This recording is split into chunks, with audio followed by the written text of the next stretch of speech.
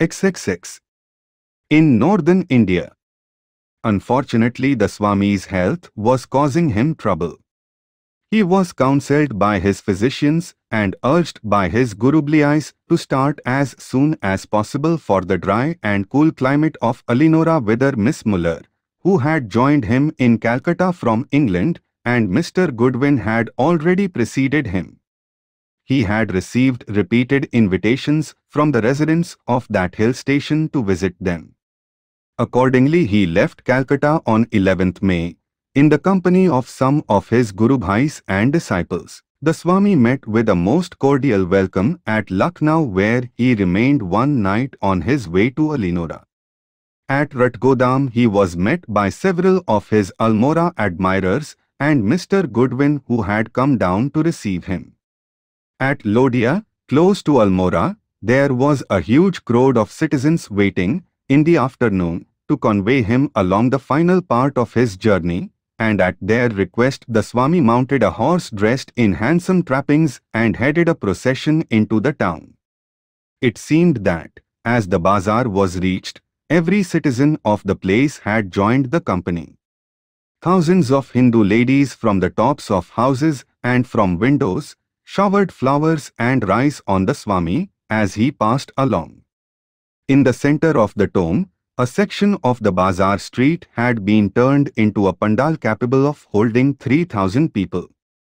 Pandit Jwala Dutt Joshi read first a Hindi address of welcome on behalf of the reception committee. Pandit Hari Ram Pandey followed with a second address from the Swami's host, Lala Badri Shah Thulgeria, and a Pandit read an equally appreciative address in Sanskrit. The Swami made a brief reply, in which he touched feelingly upon the spiritualizing influence that the blessed Himalayas had exerted on Indian thought, and how he himself had longed from his very youth to pass his days in their midst. Though he knew that he would never be able to do so in the way he had planned, still he prayed that that silence and unknownness of the ancient rishis would be given to him, so that he might pass the last part of his life in peace and meditation there.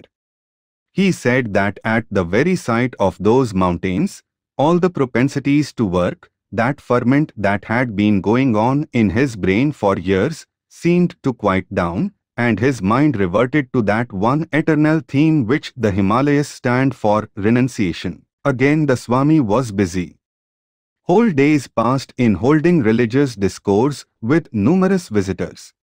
In spite of his not getting rest, his health improved gradually. Amongst those who accompanied the Swami to Almora or met him there or who accompanied him later in his journeys through northern India were Swam is Yogananda, Niranjanananda, Adlutananda, Achyutananda, Vijnanananda, Sadananda, Old Saklaikaidananda, Shuddhananda, Brahmachari Krishnalal, and Mr. J. Goodwin. With these the Swami passed many an hour of fun as well as of religious instruction. But the Swami was not to be left in peace.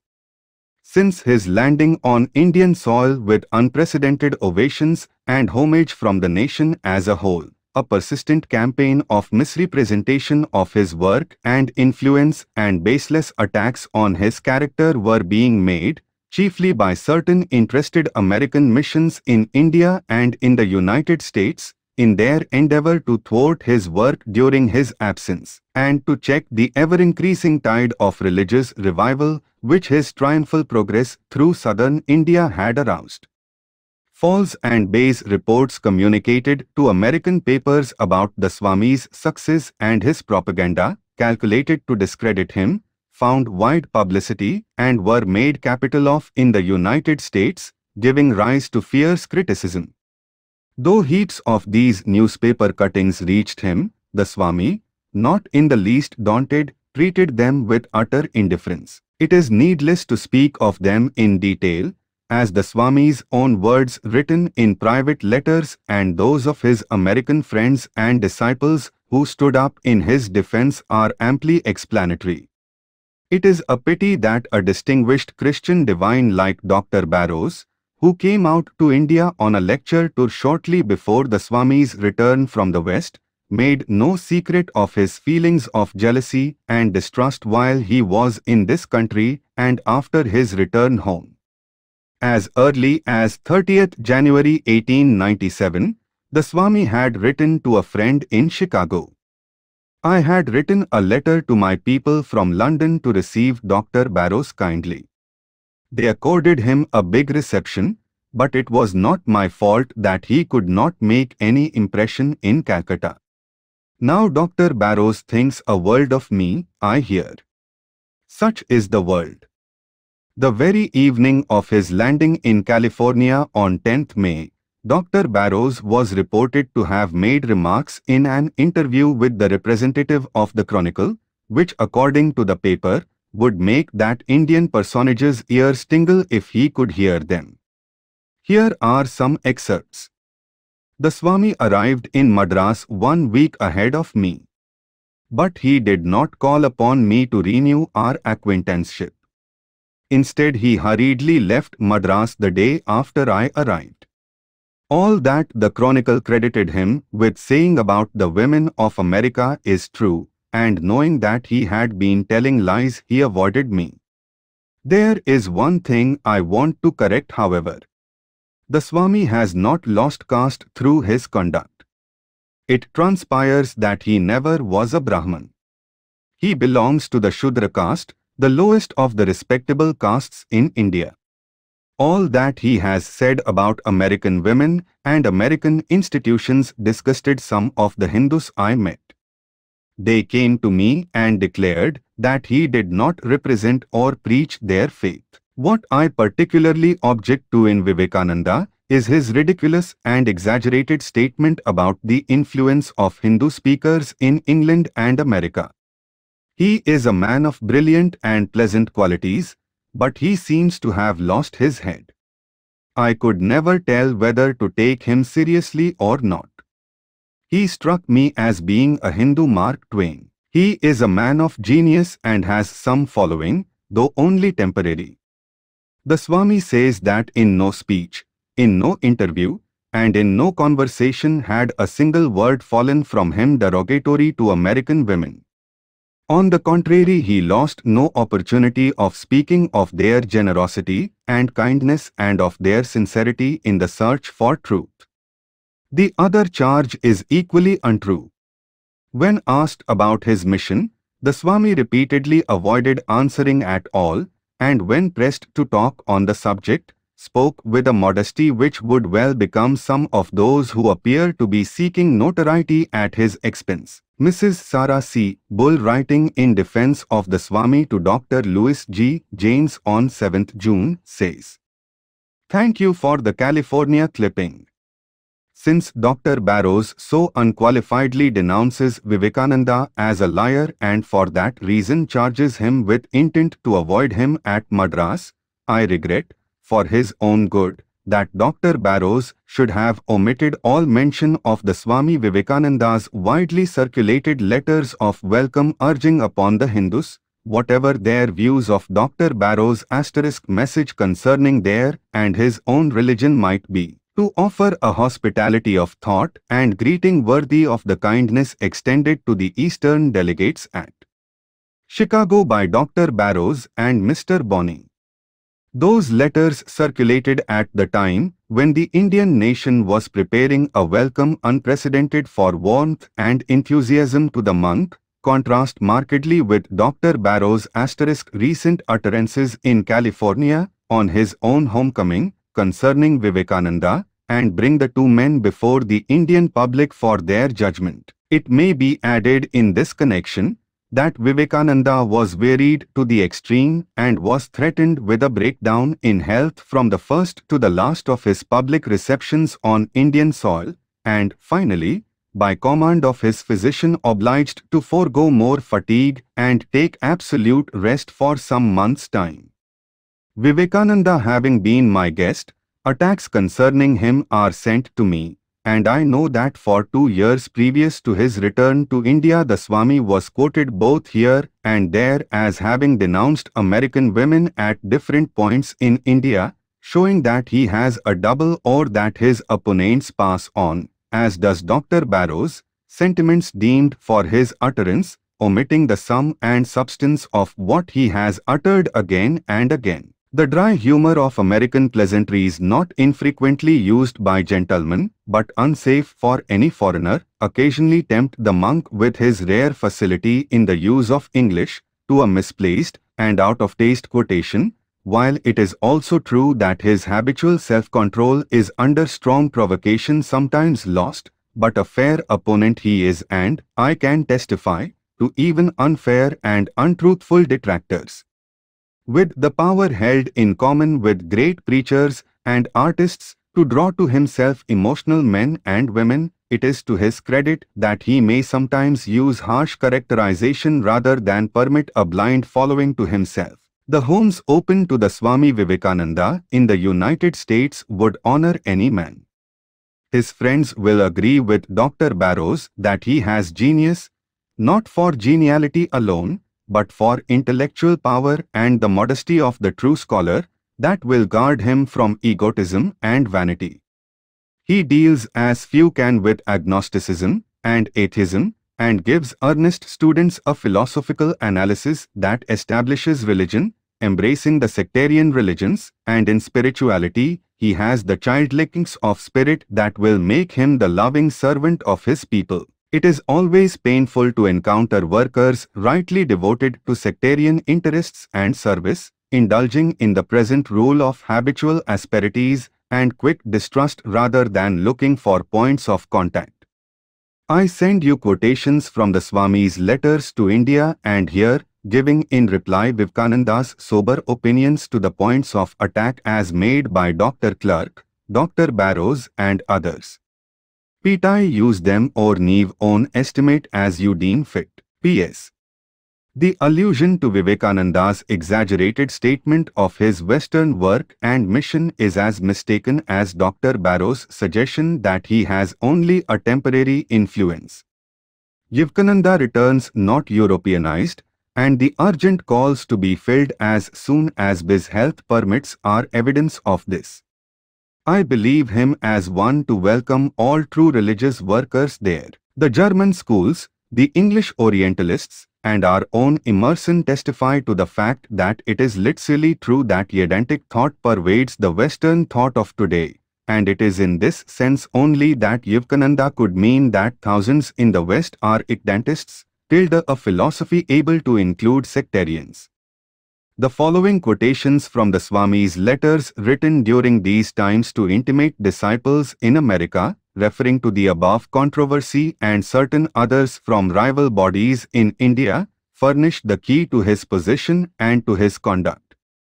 Writing on 25th February, he says, I have not a moment to die, as they say.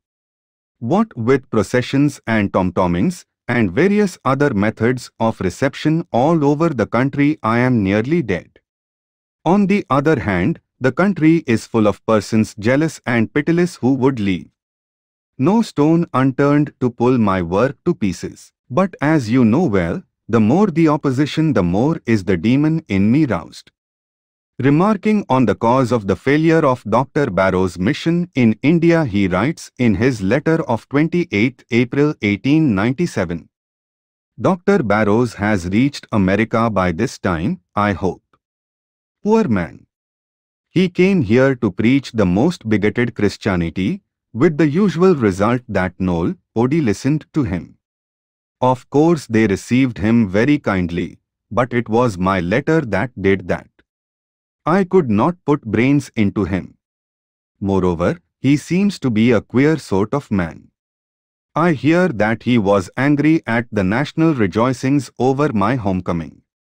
You ought to have sent a brainier man anyway, for the Parliament of Religions has been made a farce of to the Hindu mind by Dr. Barrows. On metaphysical lines, no nation on earth can hold a candle to the Hindu, and curiously, all those that come over here from Christian lands to preach, have that one antiquated foolishness of an argument that the Christians are powerful and rich and the Hindus are not, ergo Christianity is better than Hinduism, to which the Hindu very aptly retorts, that is the very reason why Hinduism is a religion and Christianity is not, because in this beastly world, it is blackguardism, and that alone. That prospers, virtue always suffers. It seems, however advanced the Western nations are in scientific culture, they are mere babies in metaphysical and spiritual education. Material science can only give worldly prosperity, whilst spiritual science is for eternal life. If there be no eternal life, still the enjoyment of spiritual thoughts as ideals is keener and makes a man happier, whilst the foolery of materialism leads to competition and undue ambition and ultimate death, individual and national. Do you know Dr. Colston Turnbull of Chicago? He came here a few weeks before I reached India. He seems to have had a great liking for me, with the result that Hindu people all liked him very much. I am going to grow a big beard, now that my hair is turning grey. It gives a venerable appearance and saves one from American scandal * mongers. O thou white hairs, how much thou canst conceal! All glory unto thee, hallelujah! Justifying his plain speaking on certain occasion in India, which gave offense to the parties concerned, he writes to a friend on 5th May. About this and this, you must remember first that in India, they are non-entities. They may publish a few papers and make a lot of splash and try to catch Occidental ears, but I do not know if there are 2 dozens of Hindu birth and 200 in the whole of India. I was one man in America and another here. Here the whole nation is looking upon me as their authority, there I was a much reviled preacher. Here princes draw my carriage, there I would not be admitted to a decent hotel. My utterances here, therefore, must be for the good of the race, my people, however unpleasant they might appear to a friend's acceptance, love and toleration for everything sincere and honest, but never for hypocrisy. They tried to fawn and flatter me, as I was the authority in India. Therefore it was all the more necessary for me to stop my work from lending any sanction to their hypocrisies, by a few bold decisive words, and the thing was done. I am very glad of it. Let me again tell you that India is already Ramakrishna's, and for a purified Hinduism, whether I live a few years more or not. On 8th June, he writes from Almora in a mood of vairagya. As for myself, I am quite content. I have roused a good many of our people, and that was all I wanted. Let things have their course and Rarma its sway. I have no bonds here below. I have seen life and it is all self, life is for self, love for self, honor for self, everything for self. I look back and scarcely find any action that I have done for self, even my wicked deeds were not for self. So I am content. Not that I feel I have done anything specially good or great, but the world is so little, life so mean a thing, existence so servile, that I wonder and smile that human beings, rational souls, should be running after the self, so mean and detestable a prize. This is the truth. We are caught in a trap, and the sooner one gets out, the better for one. I have seen the truth. Let the body float lip or down, who cares? I was born for the life of the scholar, retired, quiet, poring over my books. But the mother dispenses otherwise. Wet the tendency is there. And on 9th July, he is seen writing the following letter to an intimate friend in America who grew nervous and uneasy at the repeated attacks made against him in the newspapers, being afraid that these might injure his cause there.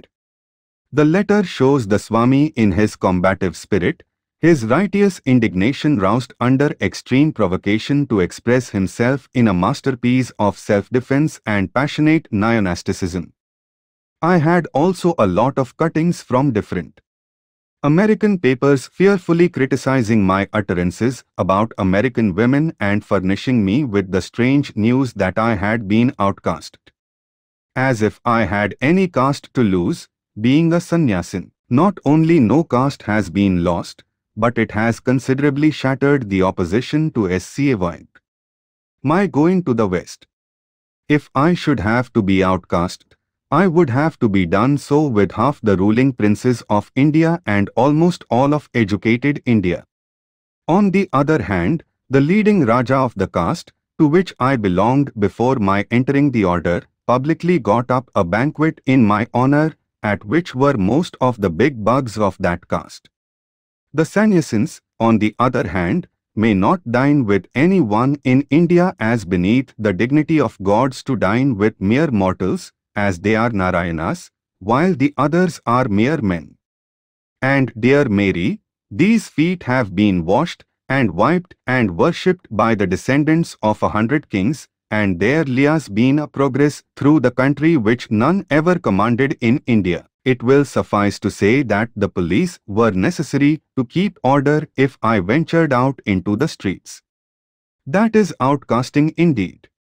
Of course, that took the starch out of the missus, one, and who are they here? Nobodies. We are in blissful ignorance of their existence all the time. I had in a lecture said something about the missus and the origin of that species, except the English churchmen, and in that connection I had to refer to the very churchy women of America and their power of inventing scandals. This the missus are parading as an attack on American women en masse to undo my work. One missus Swamiji uses in the sense of missionaries. There, as they well know that anything said against themselves will rather please the U.S. public. My dear Mary, supposing I had said all sorts of fearful things against the Yanks, would that be paying off a millionth part of what they say of our mothers and sisters? Neptune's waters would be perfectly useless to wash off the hatred the Christian Yanks of both sexes bear to us, heathens of India, and what harm have we done them?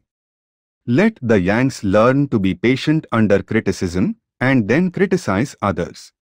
It is a well-known psychological fact that those who are ever ready to abuse others cannot bear the slightest touch of criticism themselves. Then again, what do I owe them? Except your family, Mrs. Bagley, the legates and a few other kind persons, who else has been kind to me? Who came forward to help me work out my ideas? I had to work till I am at death's door, and had to spend nearly the whole of my best energies in America, so that they might learn to be broader and more spiritual. In England I worked only 6 months. There was not a breath of scandal save one, and that was the working of an American woman, which greatly relieved my English friends. Not only no attacks, but many of the best English church clergymen became my firm friends, and without asking, I got much help for my work, and I am sure to get much more. There is a society watching my work, and getting help for it, and 4 highly respected persons followed me to India to help my work, braving everything, and dozens were ready, and the next time I go, hundreds will be. Dear, dear Mary, do not be afraid for me. The world is big, very big, and there must be some place for me, even if the Yankees rage. Anyhow, I am quite satisfied with my work. I never planned anything. I have taken tilings as they came. Only one idea was burning in Ray's brain, to start the machine for elevating the Indian masses, and that I have succeeded in doing to a certain extent. It would have made your heart glad to see how my boys are working in the midst of famine and disease and misery, nursing by the mat-bed of the cholera-stricken pariah and feeding the starving Chandala, and the Lord sends help to me, and to them all. What are men? He is with me, the beloved, as he was when I was in America, in England, when I was roaming about unknown from place to place in India. What do I care about what they talk? The babies, they do not know any better. What? I, who have realized the spirit and the vanity of all earthly nonsense, to be swerved from my path by babies' prattle. Do I look like that? I had to talk a lot about myself because I owed that to you. I feel my task is done. At best, 3 or 4 years more of life is left. I have lost all wish for my salvation. I never wanted earthly enjoyments. I must see my machine in strong working order, and then knowing for certain that I have put in a lever for the good of humanity, in India at least, which no power can drive back, I will sleep without caring what will be next. And may I be born again and suffer thousands of miseries, so that I may worship the only God that exists, the only God I believe in, the sum total of all souls, and above all, my God the wicked, my God the miserable, my God the poor of all races, of all species, is the especial object of my worship. He who is the high and the low, the saint and the sinner, the God and the worm, him worship, the visible, the knowable, the real, the omnipresent, break all other idols. In whom there is neither past life nor future birth, nor death, nor going, nor coming, in whom we always have been and always will be one. Him worship, break all other idols. My time is short. I have got to unbreast whatever I have to say, without caring if it smarts some or irritates others. Therefore, my dear Mary, do not be frightened at whatever drops from my lips, for the power behind me is not Vivekananda but He, the Lord, and He knows best. If I have to please the world, that will be injuring the world. The voice of the majority is wrong, seeing that they govern and make the sad state of the world.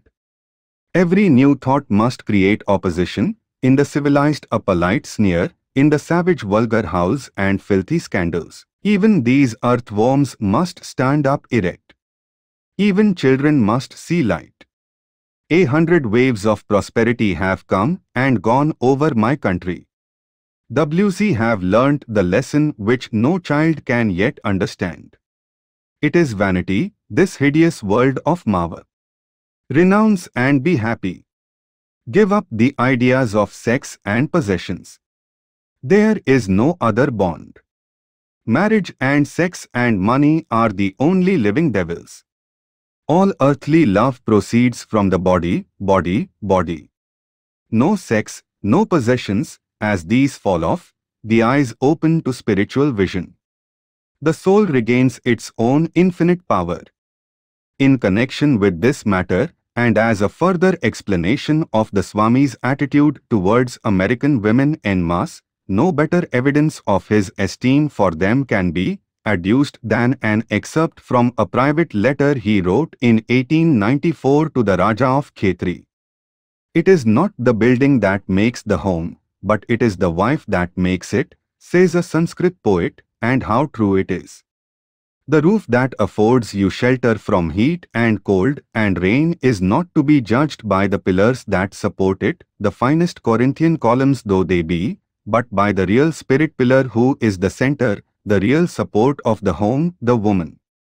Judged by that standard, the American home will not suffer in comparison with any home in the world. I have heard many stories about the American home, of liberty running into license, of unwomanly women smashing under their feet all the peace and happiness of the home life in their mad liberty dance, and much nonsense of that type.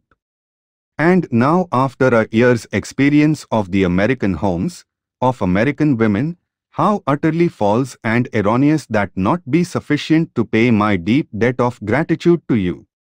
I have not words enough to express my gratitude to you.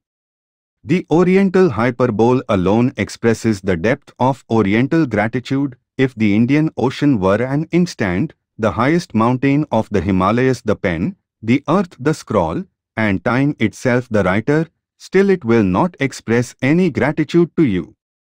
Last year I came to this country in summer, a wandering preacher of a far distant country, without name, fame, wealth or learning to recommend me, friendless, helpless, almost in a state of destitution, and American women befriended me, gave me shelter and food, took me to their homes and treated me as their own son, their own brother. They remained my friends even when their own priests were trying to persuade them to give up the dangerous heathen, even when day after day their best friends had told them not to stand by this unknown foreigner who may be of dangerous character. But they are better judges of character and soul, they, the noble-minded, the unselfish, the pure, for it is the pure mirror which catches the reflection. And how many beautiful homes I have seen, how many mothers whose purity of character, whose unselfish love for their children are beyond expression. How many daughters and maidens pure as the icicle on Diana's temple and withal with much culture, education and spirituality in the highest sense. Is America then full of only wingless angels in the shape of women? There is good and bad everywhere, true. But a nation is not to be judged by its weaklings called the wicked, as they are only the weeds which lag behind, but by the good, the noble and the pure, who indicate the national life current flowing clear and vigorous. Do you judge of an apple tree and the taste of its fruits by the unripe, undeveloped, worm-eaten ones that strew the grounds, large even though their number be sometimes? If there is one ripe, developed apple, that one would indicate the powers, the possibility and the purpose of the apple tree, and not the hundreds that could not grow. And then the modern American women, I admire their broad and liberal minds. I have seen many liberal and broad-minded men too in this country, some even in the narrowest churches, but here is the difference. There is danger with the men to become broad at the cost of religion. At the cost of spirituality, women broaden out in sympathy with everything that is good everywhere without losing a bit of their own religion. They intuitively know that it is a question of positivity and not negativity, a question of addition and not subtraction. They are every day becoming aware of the fact that it is the affirmative and positive side of everything that shall be stored up, and that this very act of accumulating the affirmative and positive, and therefore soul-building forces of nature, is what destroys the negative and destructive demands in the world. One could continue quoting many passages, descriptive of the Swami's high appreciation of and even esteem for American womanhood. The one quoted, however, gives the spirit which is the keynote to all of them. Though the biographers of the Swami might have overlooked the mention of all these unpleasant controversies and criticism which were of trifling concern to the Swami himself, these had to be considered, in justice to him, as they created a stir at the time amongst his admirers and sympathizers. Turning now from these distracting thoughts, one finds the Swami supremely happy at the sight of one of his Guru Bhais relieving hundreds of the starving and the diseased in the famine-stricken district of Murshidabad in Bengal. Out on his wanderings, Swami Akliananda was deeply moved at seeing the widespread distress in the villages and, though penniless, he at once decided to do what little he could to ameliorate it. On hearing of this, Swami Vivekananda sent two of his disciples, Swami Nityananda and Brahmachari Sureshwananda, to help in the work, and started a fund at once, to which contributions poured in chiefly from Calcutta, Varanasi and Madras, and from the Mahabodhi Society. Swami Akhandananda managed the matter so well that the district magistrate of Murshidabad, who controlled the government relief fund, remarked, "I have been able to relieve myself of all responsibilities with regard to the villages covered by the Swami." Swami Vivekananda was also delighted to learn, at this time, of the success of the meetings of the Ramakrishna Mission at Calcutta, and of the Vedanta work that Swami Ramakrishnananda was carrying on with his characteristic zeal in Madras and its neighborhood. Arrived there at the end of March, He had made himself popular by his exemplary character and his activities, and had delivered a series of lectures on the lives of the prophets, besides other lectures on the Vedanta philosophy and classes on the Gita and the Upanishads. When Swami Vivekananda's visit was drawing to a close, his friends in Almora began talking about a lecture. The English residents in the station expressed a wish to hear him and invited him to give an address at the English Club. Arrangements were therefore made for 2 lectures in the Jilla school and 1 in the club. There had been a wish expressed by many persons that one of the lectures should be in Hindi. Though unacquainted with the Hindi language, the Swami acquitted himself well in the lecture and drew admiration from his hearers for the masterly way in which he treated the subject matter. The lecture at the English Club was attended by all the English residents in the station. Colonel Puli of the Gurkhas was in the chair. A short historical sketch of the rise of the worship of the tribal god, its spread through the conquest of other tribes, was followed by an account of the Vedas. Their nature, character and teaching were briefly touched upon. Then the Swami spoke about the soul, comparing the Western method, which seeks for the solution of vital and religious mysteries in the outside world, with the Eastern method, which finding no answer in nature outside, turns its enquiry within. Passing from this theme, naturally so dear to the heart of a Hindu, the Swami reached the climax of his power as a spiritual teacher when he described the relation of the soul to God, its aspiration and real unity with God.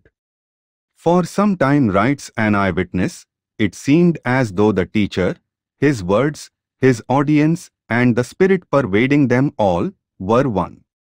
No longer was there any consciousness of T and thou asterisk, of this or that star. The different units collected there were for the time being lost and merged in the spiritual radiance which emanated so powerfully from the great teacher and held them all more than spellbound. The Swami now regained to some extent his lost health. For a complete recovery it was not. But health or no health, his mission in India and the delivery of his message to her people necessitated constant work, and we next see him whirling to and fro from one province to another, teaching privately, preaching publicly, completing his work, for he felt it was nearing completion, in so far as his physical personality was concerned. After a stay of 2 months and a half in Almora, the Swami, desiring to accept pressing invitations to visit various places in the Punjab and Kashmir, came down to the plains. He reached Bareilly on 9th August. The reception committee composed of the distinguished residents of the city cordially welcomed him and took him and his party to their clubhouse, where arrangements had been made for their stay. He had hardly arrived when he was attacked with fever. He remained in Bareilly 4 days, and though ill all the time, gave much time to religious discourse. On the morning of the 10th, he visited the Arya Samaj orphanage, and on the next day, as the result of an impressive conversation with a gathering of students on the need of students' society which might conjointly carry out his ideas of practical Vedanta and work for others, one was established then and there. The same day after the midday meal, he told Swami Achyutananda that he would live only about 5 or 6 years more. It was a significant prophetic utterance, though not treated seriously at the time, inasmuch as he left his body 5 years later on 4th July 1902. On the night of the 12th, he left for Ambala, where he stayed for a week. He was met at the station by a large number of people, amongst whom were Mr. and Mrs. Sevier, who had been at Simla. During his sojourn, he daily held religious talks at all hours of the day with many people of different creeds, including Mohammedan, Brahmo, Arya Samajist and Hindu, on Shastric and other topics. On the evening of the 16th, at the earnest request of a professor of the Lahore College, who wanted to have a record of the Swami's voice, he delivered a short lecture into a phonograph. Though unwell, the next day, he delivered an impressive lecture lasting for an hour and a half before a select gathering of citizens who applauded him enthusiastically. All through he injected into the minds of his hearers his plans for the improvement of the motherland. He did not leave Ambala without visiting the Hindu Muhammadan school, an institution which interested him, because it was a symbol of the spirit of unity between the two great communities in India. The Swami received many invitations from various places, but he was so weakened by the fever which he had contracted on his way down from Almora that Lai was unable to accept any of them. On the 20th, the Swari with his party including Mr. and Mrs. Sevier arrived at Amritsar, where also he was received at the station with great honours, but he stayed there for only 4 or 5 hours at the residence of Mr. Todamol, barrister at law, for his increasing ill health made it imperative for him to retire to Dharmashala, a delightful hill station nearby, in company with Mr. and Mrs. Sevier. There, with the exception of a few casual visitors, he stayed until the 31st, in comparative retirement. About that date he decided once more to return to the plains in order to spread his ideas. Coming back to Amritsar he stayed for 2 days, during which he had frequent discussions on various religious subjects with Rai Mulraj and other leading Arya Samajists. From there he went to Rawalpindi, and though arrangement had been made for his sojourn there, he left immediately for Murree, again in search of health and in company with Mr. and Mrs. Sevier and his party. While at this place, he was the guest of Mr. Hansraj, a well-known pleader. He was frequently invited to lecture publicly, but his persistent ill health prevented this. Several conversations were held, however, in which he gave out his now celebrated ideas and plans of work in India. His stay in Murree was short, for on 6th September, he deemed it necessary for many reasons to go on a short visit to Kashmir. Mr. and Mrs. Sevier, who had come to Murree with the intention of accompanying the Swami to Kashmir, were compelled to remain behind, owing to Mr. Sevier having suddenly fallen ill. The day before the Swami's departure, a letter reached him from Mr. Sevier with this news, and with 800 rupees in currency notes enclosed as the sum forwarded to him to meet the expenses of his journey. It was 7 o'clock in the evening. He turned to a friend and said with an anxious look, "What shall I do with so much money, Jogesh? We are fakirs, we are sure to spend it all if it be with us. Let me take only half the sum. I think that ought to be sufficient for me and my Guru Bhais and disciples travelling with me." Saying this he went to see Mr. Sevier, though he was not well at the time, and persuaded him to take back half the money offered. Leaving Murree, he and his party reached Baramulla by Tonga on the 8th, whence he started at once for Srinagar by boat. At this place he arrived on the 10th as the guest of Mr. Justice Rishabhar Mukhopadhyaya. Here the Swami was literally besieged by visitors. On the 3rd day after his arrival he paid an informal visit to the palace of the Maharaja, where he was received with marked distinction by 2 of the higher officials, one of whom, Dr. Mitra, informed him that on the next day Raja Rama Singh, the brother of the ruling prince, would be pleased to see him. The Swami did not meet the Maharaja, as he was then at Jammu. The Raja received the Swami with great cordiality and honor, making him take his seat on a chair, while he himself sat with the officials on the floor. The interview lasted for 2 hours, many subjects concerning religion and the rehabilitation of the masses being touched upon. The Raja was deeply impressed and expressed an earnest desire to help the Swami in earning out his plans of work. Until his return to Murree, early in the first week of October, The Swami was busy filling many engagements of both private and public character and visiting the places of historic interest with which Kashmir abounds. Sddhas, Pandits, Vidyarthis, officials of high rank and scores of citizens visited him at the house of his host. Whenever he could be free, he retired to the houseboat which the Wazir of Raja Amar Singh had placed at his disposal. The Wazir himself became an ardent admirer of the Swami. He was often invited by the nobility of the town to dine at their houses, and on one of these occasions he discoursed with many Brahmins and Pandits assembled there. The Swami also made frequent excursions by boat to nearby places, or visited the bazaars, or listened to singing and instrumental music. On 20th September, he went by houseboat to Pampur and Anantnag, where he saw the historic temple of Wijbera, and then made his way afoot to Marthanda, at which place he stayed at the rest house for pilgrims, and discoursed learnedly to a large gathering of priests. Thence he set out for Achabal. On the way he was shown a temple, which legend relates to the Pandav times.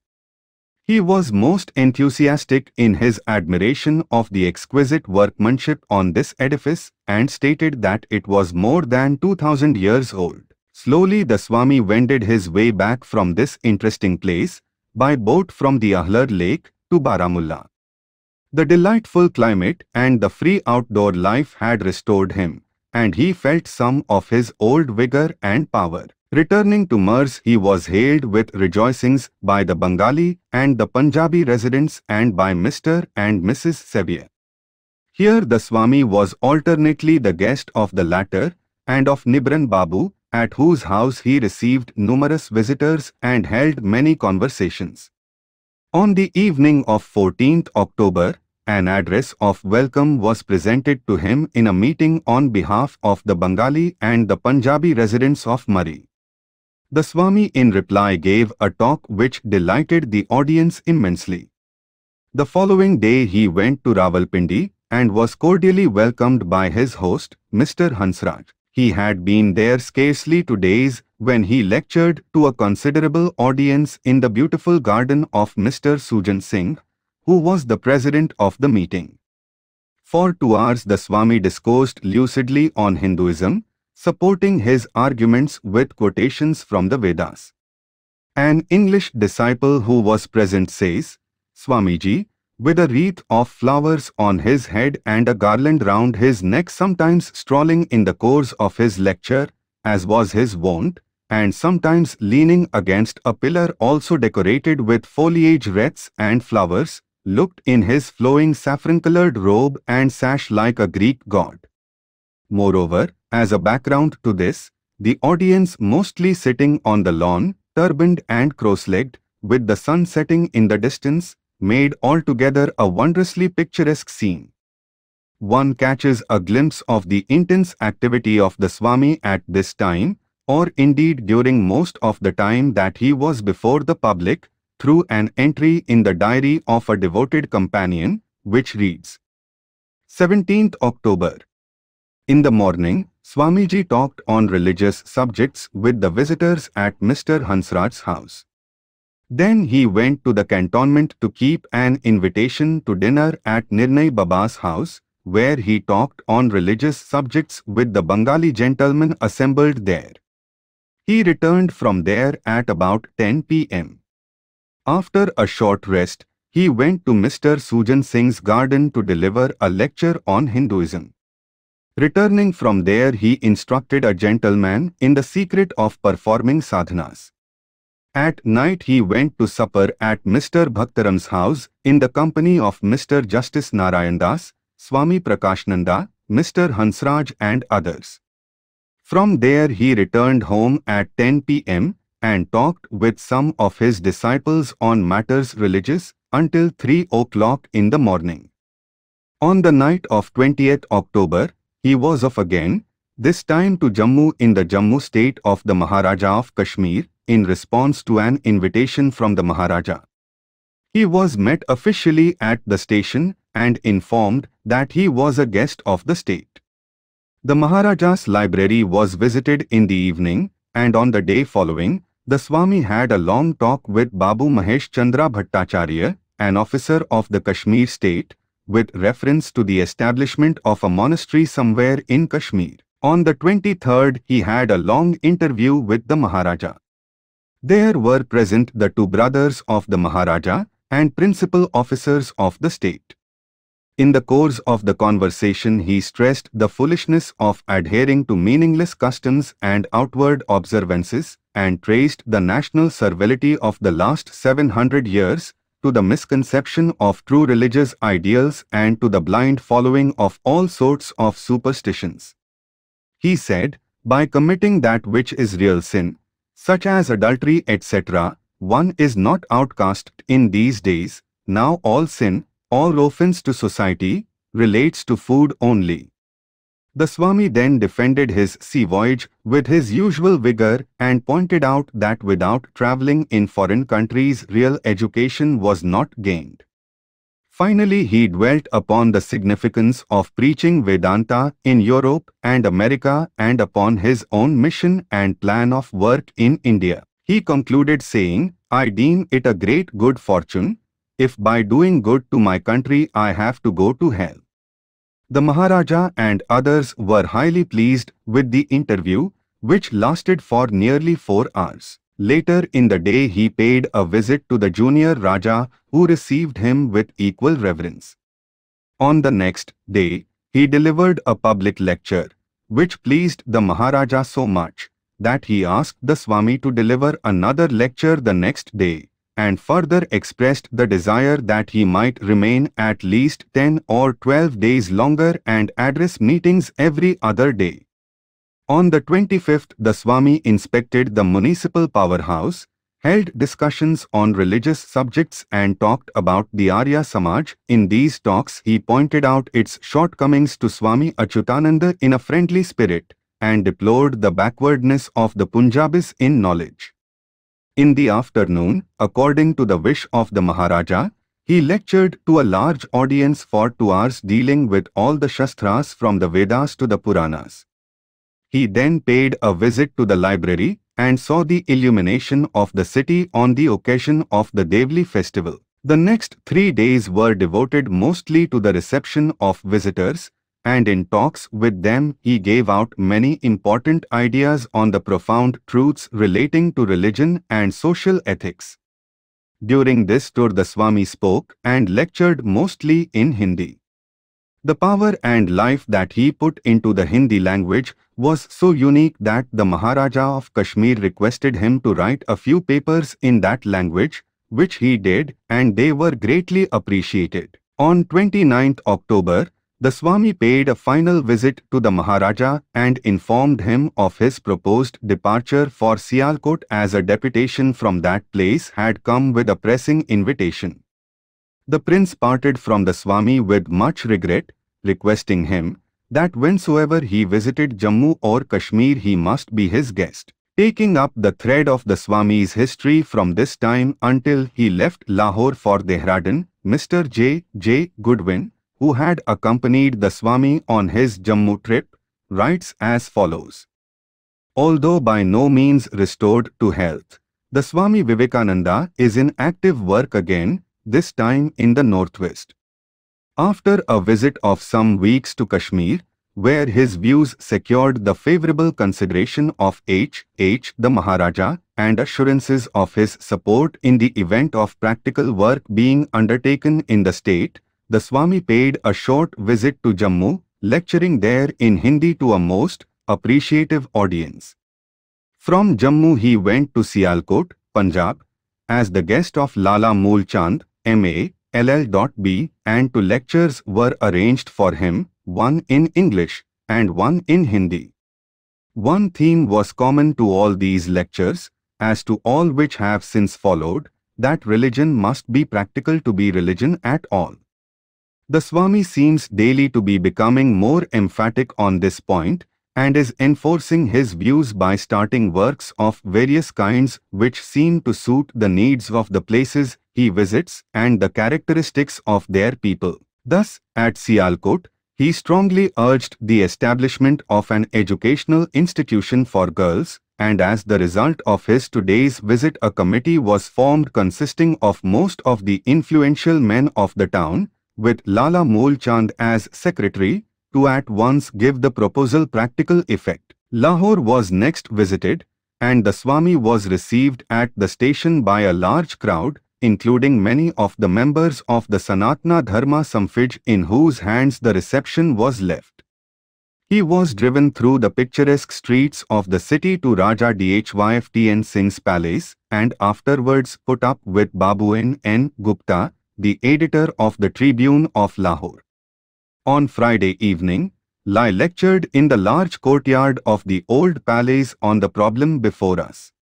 The numbers present were large, and the space available was altogether too small to accommodate all who came to hear, and the necessity for disappointing many, at one time threatened to prevent the holding of the meeting at all.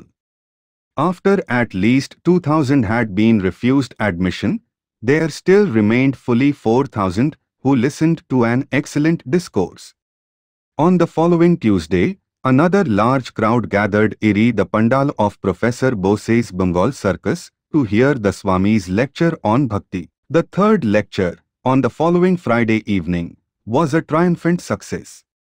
The arrangements, this time entirely made by students of the 4 Lahore colleges, were exceedingly good, and the audience, without being inconveniently large, was in every sense representative. The subject for the evening was Vedsanta, and the Swami for over 2 hours gave, even for him, a masterly exposition of the monastic philosophy and religion of India. The manner in which, at the outset, he traced the psychological and cosmological ideas on which religion in India is founded was marvelously clear, and his insistence that Advait is alone able to meet the attacks not only of science but also of Buddhism and agnosticism against religious and transcendental ideas, was conveyed in definite language and was full of convincing power. From beginning to end the lecture preached strength, belief in man in order that belief in God might follow, and every word of perhaps the finest lecture the Swami has given in India was itself full of strength. The lecture created great enthusiasm, and the Swami found it in no way difficult to induce a number of students, who were his constant attendants while in Lahore, to take steps to put it into practice.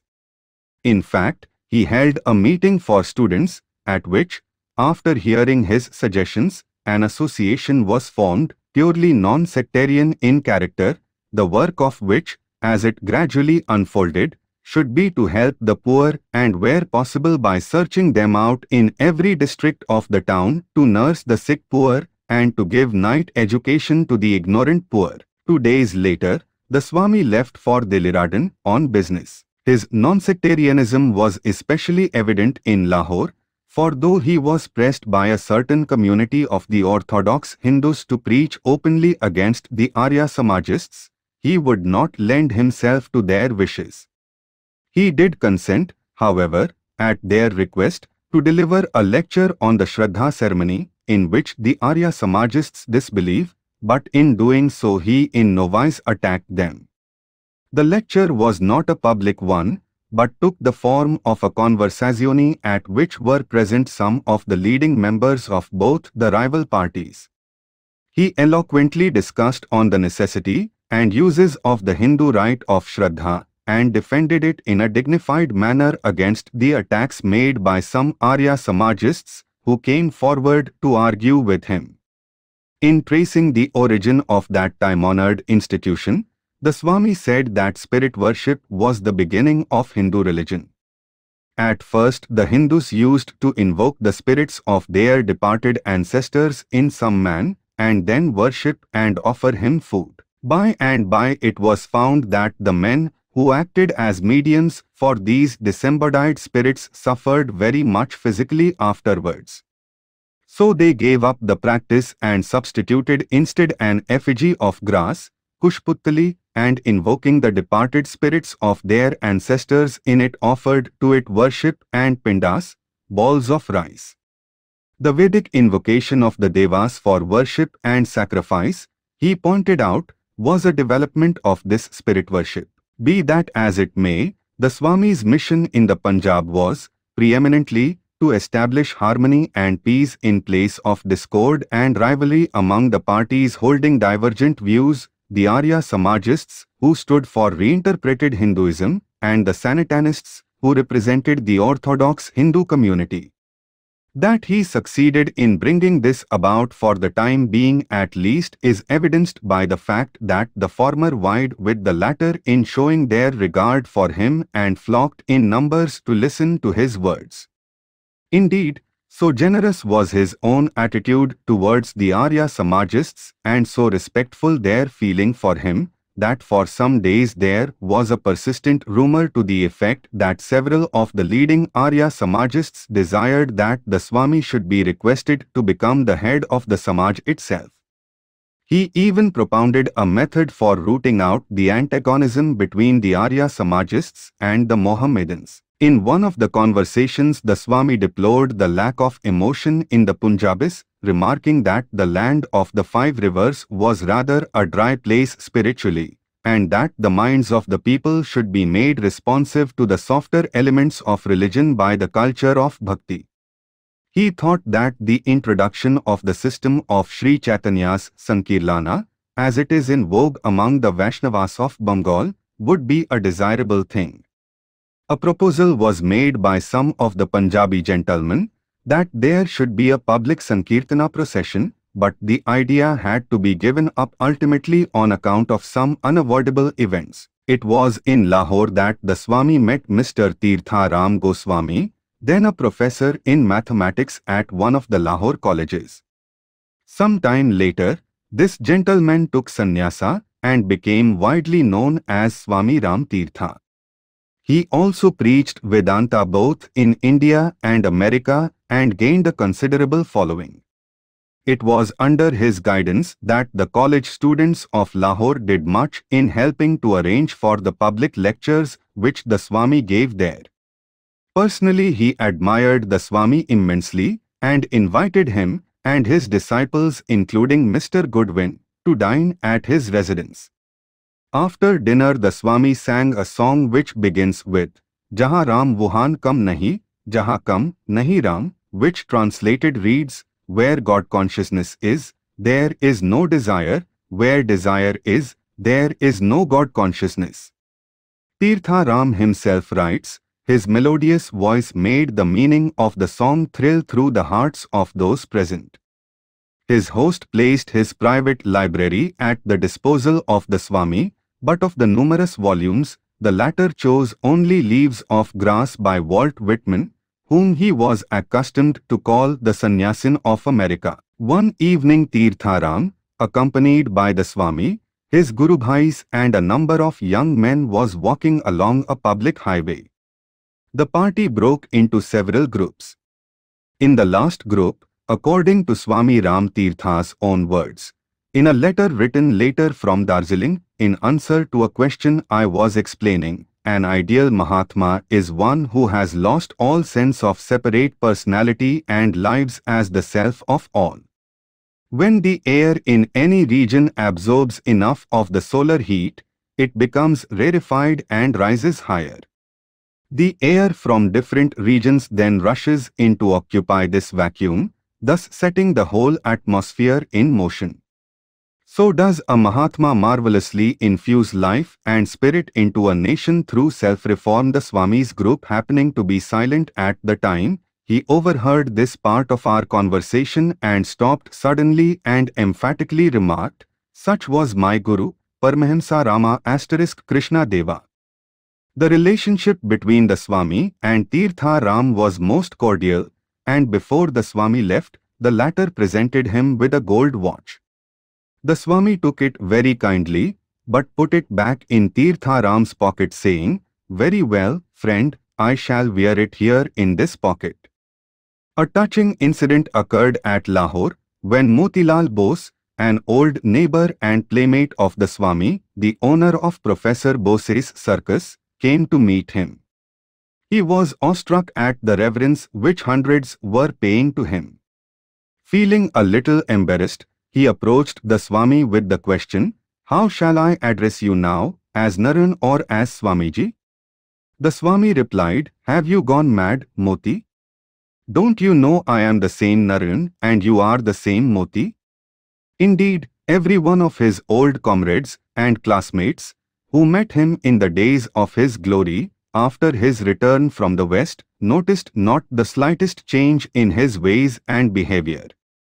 To quote one instance among many, when Upendra Babu, another classmate of his, to whom he had prophesied his own future greatness when studying in the Presidency College of Calcutta, came to meet him at Balaram Babu's house, the Swami, seeing him enter the room, stood up and with outstretched arms embraced him warmly. It was the state of the Swami's health which was largely responsible for his leaving Lahore after 10 days of strenuous work for Dehradun. The return to the heat of the plains had caused a relapse of the illness which had taken him to the Himalayas, and he was in consequence forced to postpone his lecture tour. At Dehradun he led a quiet life for some 10 days, but he was never idle. Gathering his disciples about him, he would hold a class on Fimanuja's commentary on the Brahmasutras. This class was continued all the rest of his trip. Even on the way to Khetri, after they had rested from the journey and had had their bath and meal, he would call them and begin the class. He also held classes on the Sankhya philosophy and appointed Swami Achyutananda to teach it in his presence. Sometimes when Swami Achyutananda, who was a very learned Sanskrit scholar, could not make out the meaning of a text, the Swami would in a few words explain it very clearly. He was interested at Dehradun, as he was also in Kashmir and in Dharmshala, in the purchase of a tract of land for an institution for the training of Brahmaclarians. While he was at Dehradun, he received constant invitations from Khetri. The Raja of that state was exceedingly eager to give his subjects an opportunity of becoming acquainted with the W.S. Swami's ideas. Besides, personally, he wished to see the Swami, his Guru. So the Swami started from Dehradun for Rajputana. On the way he visited Delhi, Alwar and Jaipur.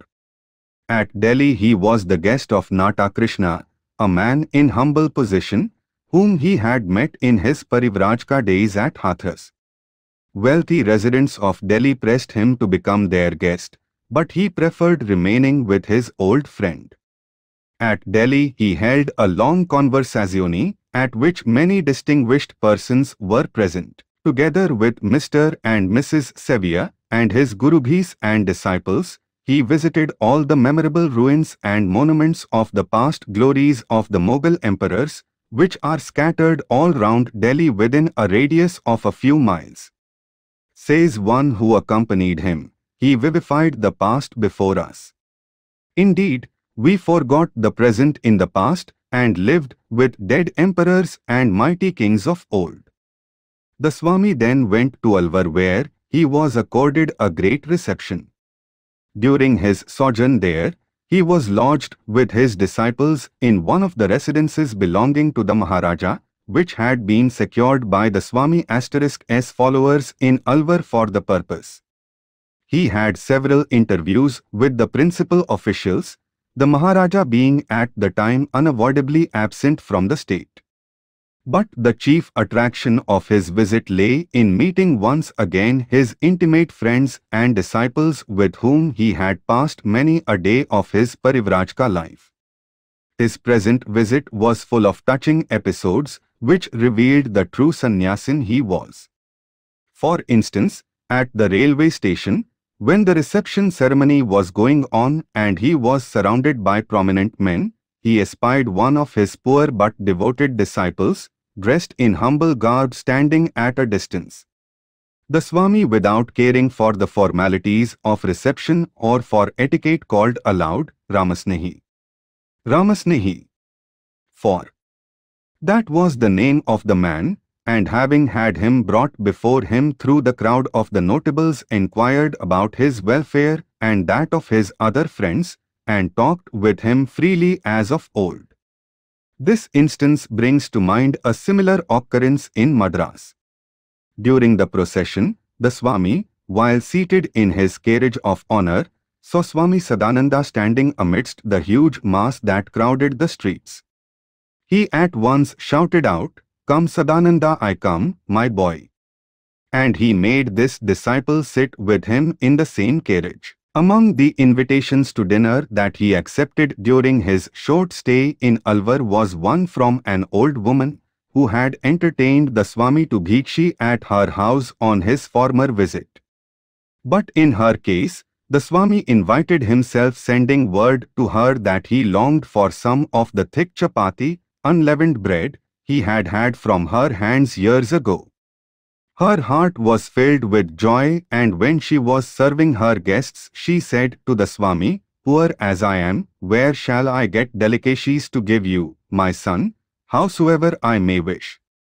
The Swami relished this simple meal, saying to his disciples more than once, "Look here. How devout, how motherly this old woman is. How sattvic are these thick chapati made by herself." The Swami, knowing her poverty, unknown to her, thrust into the hand of the guardian of the house a 100-rupee note. In reporting the Swami's visit to Khastari, Swami Sadananda writes as follows to the Brahmavadin on 12th December. His Highness the Raja of Khelri ordered all the necessary and convenient arrangements on the way from Khastari to Jaipur, and himself drove a distance of 12 miles to receive the Swami. The whole town of Khetri was filled with joy and enthusiasm. The citizens arranged for a grand dinner and brilliant illumination and fireworks in honor of His Highness' successful return from his travels in England and on the continent, as well as for the advent of Swamiji, whose arrival on such an occasion was looked upon as a godsend and doubled the enthusiasm in the hearts of the whole public. His Highness and the Swami were presented with addresses to which were given suitable replies. On 11th December, there was an assemblage in the school premises where both the Raja and the Swami were given numerous addresses from different committees. The Ramakrishna Mission, Calcutta, the Education Department, Khetri, and the local Young Men's Debating Club were among those who presented addresses to the Raja. Then many short poems, some of them especially composed in honor of the Raja, were recited by the young boys of the school. Swamiji distributed the prizes to the meritorious students at the request of the President, the Raja. The Raja made a brief reply to the addresses presented to him, thanking especially the Ramakrishna Mission for the chief of the mission was present there. Afterwards, Swamiji delivered a brief speech with his usual fluency, in which he thanked the Raja and spoke of him highly, saying that what little he had done for the improvement of India was done through the Raja's instrumentality. At the reception, his subjects presented the Maharaja, as is customary on such occasion, with 5 trays full of gold mohurs, the greater part of which he donated to educational institutions in his state. Then all the officials and subjects present came before the Swami, one by one, in turn, bowed and presented him with 2 rupees each. This function lasted for 3,000 rupees, which was sent to the math in charge of Swamis Sadananda and Satchidananda, Sr. On 20th December, the Swami delivered a lecture on Vedantism in the hall of the Maharaja's bungalow, in which he lodged with his disciples. The audience consisted of the principal gentlemen of the place. Some European ladies and gentlemen were also present. The Swami spoke for more than an hour and a half about ancient civilizations, the Greek and the Aryan. He then traced the influence of Indian thought on Europe, in Pythagoras, Socrates, Plato and the Egyptian Neoplatonists, and showed how it even entered Spain, Germany and other European countries at different periods of history down to our own times. He discussed the Vedas and the Vedic mythology, and explained the different ideas and stages of worship found therein, in the course of which he pointed out that behind them all stood as the background the idea, ekam sad vipra bahudha vadanti, that which exists is one, sages call it variously. Continuing, he said that, unlike the Greeks, the Aryans, dissatisfied with external nature, had gone into the inner self and solved the problem of life by self-realization. The Swami then passed on to the consideration of the dualistic, qualified monastic, and Advaitic theories and reconciled them by saying that they were but steps leading to the final evolution of Advaitism, the last step being Tat Tvam Asi, thou art that. He deplored the system of text torturing, of which even the greatest commentators were guilty.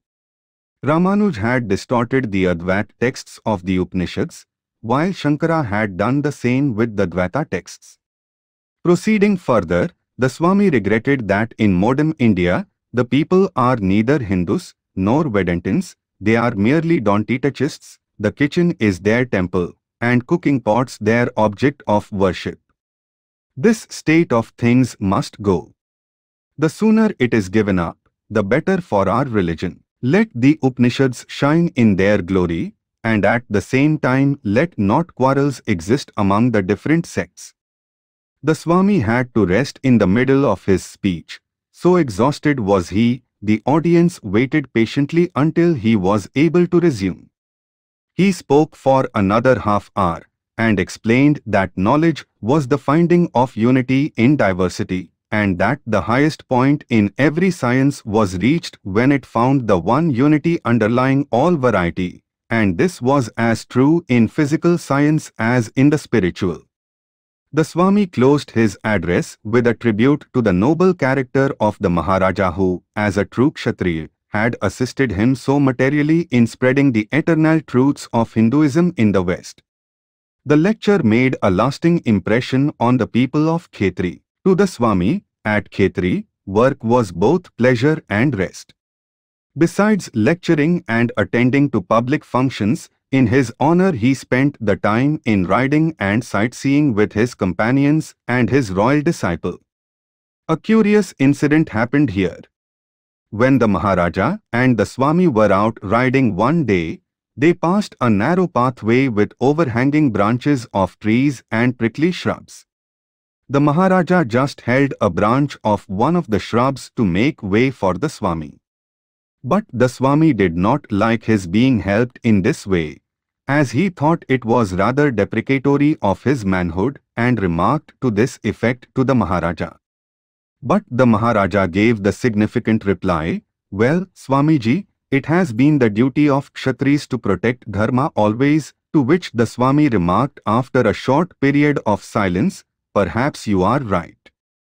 Next, the Swami is seen passing rapidly through Kishangarh, Ajmer, Jodhpur and Indore on his way to Khandwa.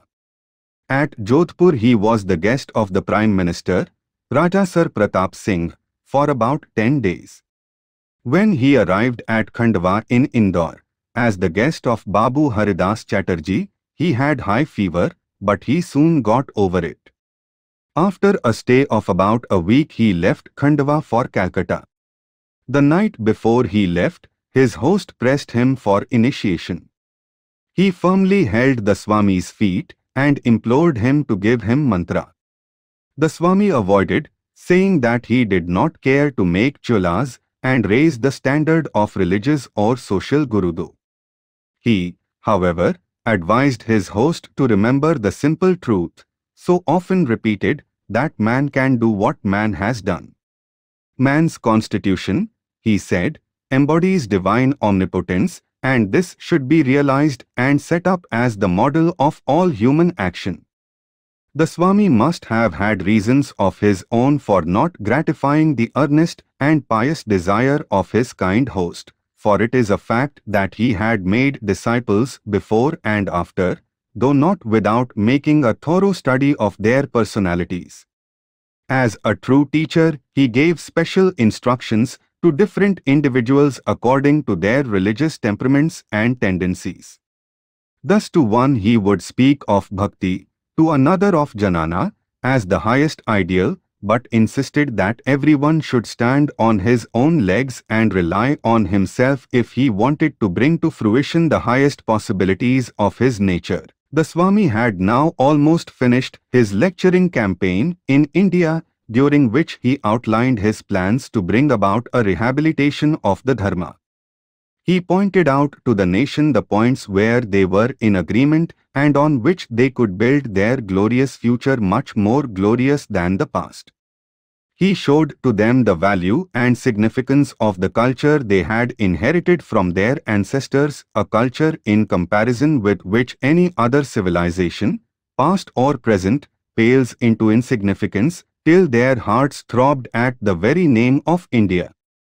He pointed out clearly that the Indian nationalism was to be based on the greatness of the past, though various new things also had to be assimilated in the process of growth. If we have to be true to the genius of the race, if we have to appeal to the soul of the nation, we have to drink deep of the fountain of the past and then proceed to build the future. This heritage from the past, he pointed out, was essentially a religious heritage. The main current of life in India flowed in the field of religion, and from this were supplied the demands of the nation in all departments of life. More than once religion had come to the rescue of the life secular. Religion had released in the past political forces when the old ones were found wanting.